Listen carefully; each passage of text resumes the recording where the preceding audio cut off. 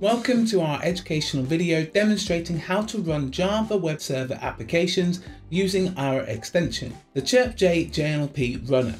In this screen recording, we will guide you through the installation process and how to access applications via the browser using the extension. To begin, add the CheerpJ JNLP Runner extension to your Chrome or Edge browser. You can either find it through our website or search for it in your preferred web store.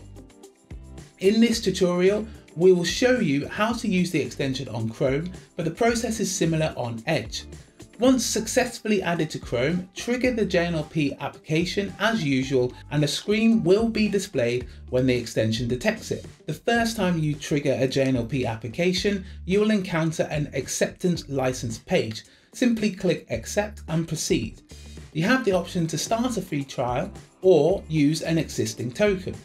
If you have a token available, like myself, input it to initialize the application in the browser. Occasionally, you might be prompted for additional permissions. In such cases, click Allow to continue.